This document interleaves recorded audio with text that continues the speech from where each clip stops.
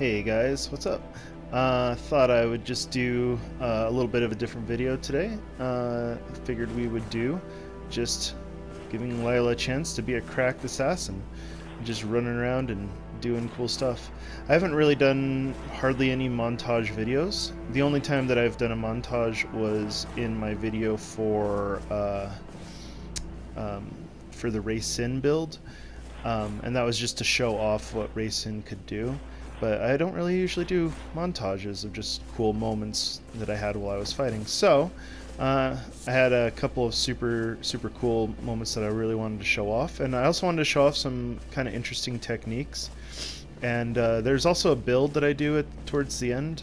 I actually want to do a full video on how this build works, but for now I just thought, you know what, let's just throw in a cool video of it in action. I'm not very experienced with it, unfortunately. I'm still kind of learning it. It's actually not Lyla's build, it's actually Vera's build, but I figured I'd just chuck it in there nonetheless. So anyway, we're just going to have some fun today and just give Lyla a chance to do what she does. I'm really excited because now that I'm done with the story that I was doing for the last video, the Lyla's origin story, I am finally free of all the videos that I had on my PlayStation, and it was a lot of footage. Oh my goodness, it took so long to get through that. And then Lyla's origin story took forever too. And now I'm finally free. I can go back and play Elden Ring again.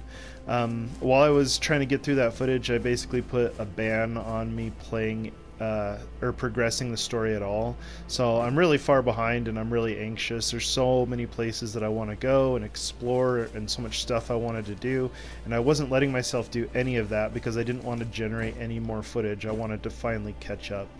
And this video is just a way for me to finally get rid of that last little chunk of footage. So, alright guys, what do you say? Let's get into it. Let's start off with this cool moment I had while I was practicing Bloodhound Step. I did this completely by accident, but oh my gosh, did it look frickin' cool. Check this shit out.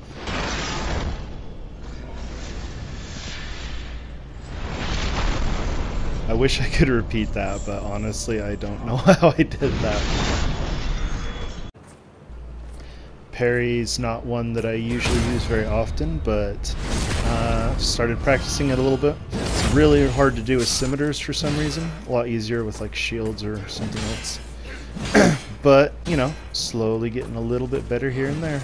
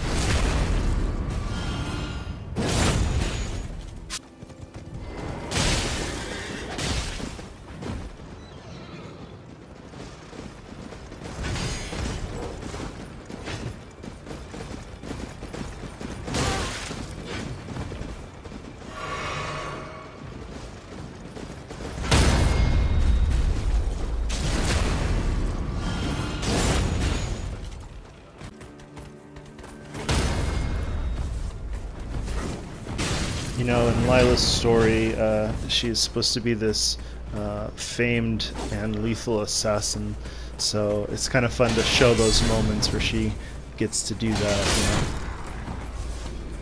know. She's all out of potions, but it don't matter. She'll kill everything.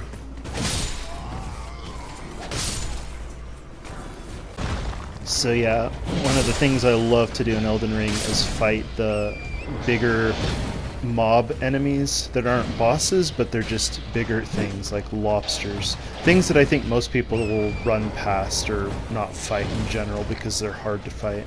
So I love fighting those kind of things and getting really good at killing them. But on this particular day, I sort of accidentally realized or discovered that I could use iframes. Iframes are when you use an animation to avoid an attack.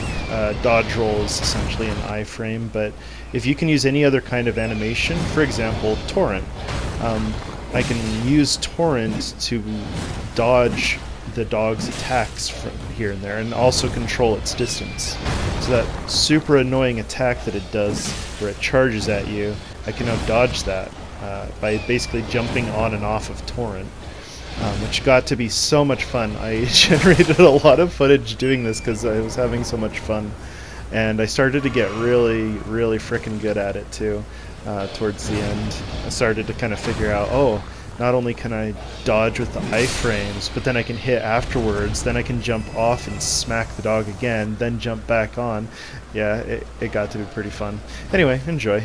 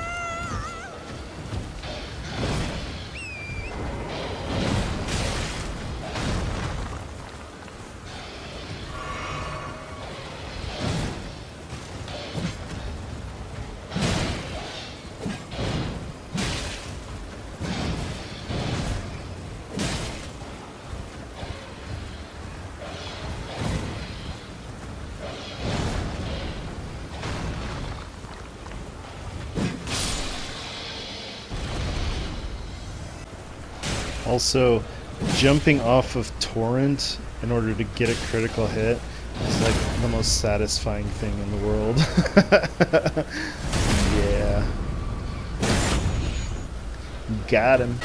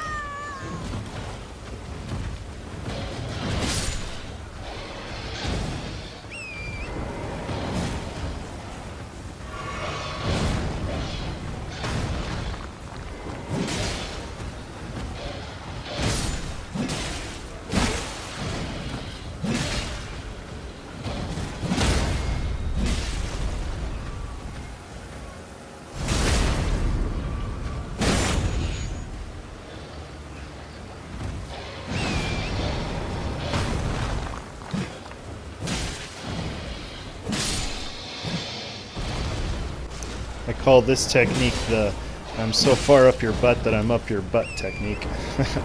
You'll see what I mean. Get him! Up the butt! I don't even know how it works. Somehow his legs like keep you locked right there. I tried replicating it over and over and I couldn't get it to happen again, but I know it's possible. It can be done.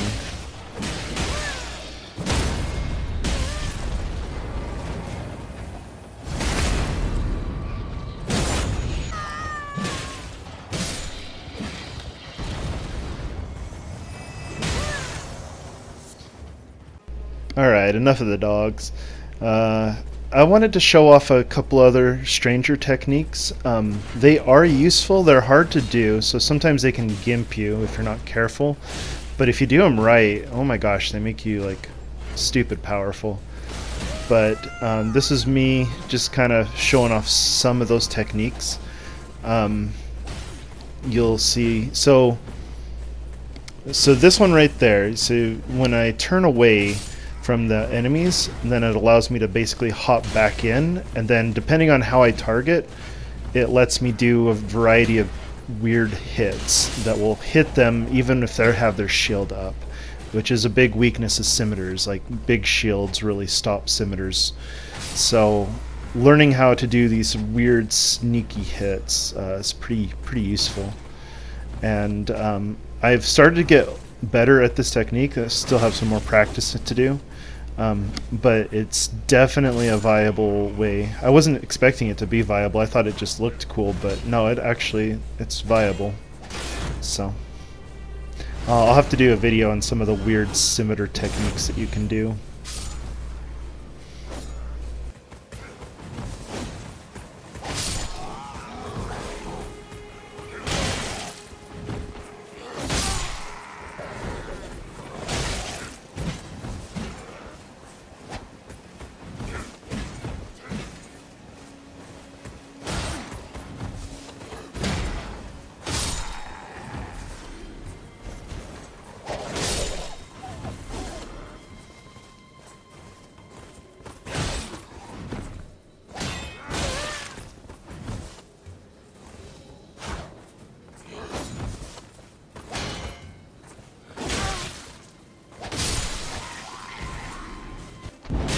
So here's the weird build that I was showing off earlier. I'm going to do a sus strat video for this at some point.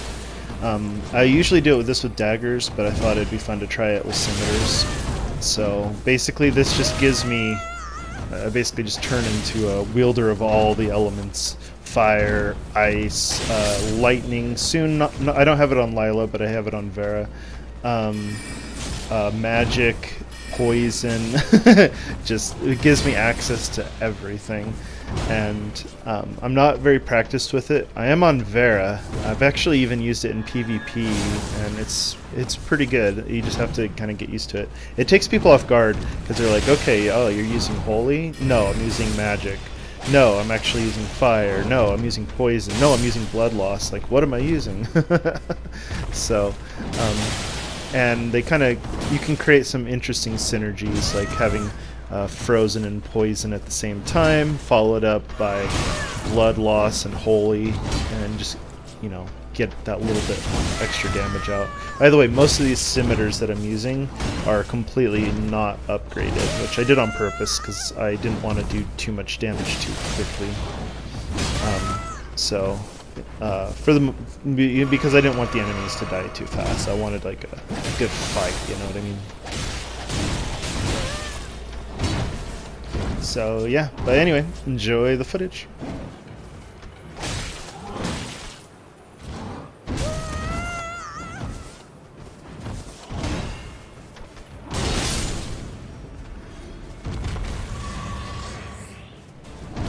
I am the master of the elements.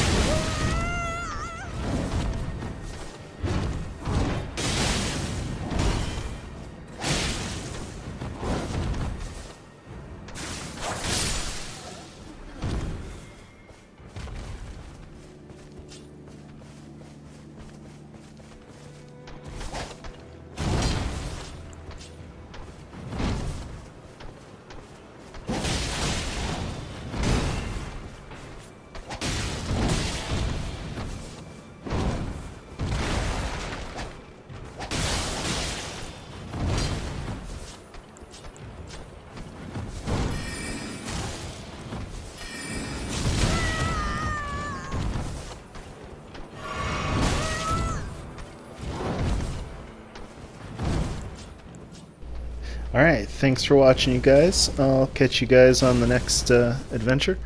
And yeah, thanks for letting Lyla be the cracked assassin that she loves to be. Alright, I'll see you guys later. Peace out.